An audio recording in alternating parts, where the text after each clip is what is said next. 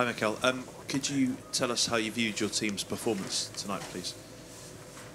Well, the analysis is clear. The better team won the game.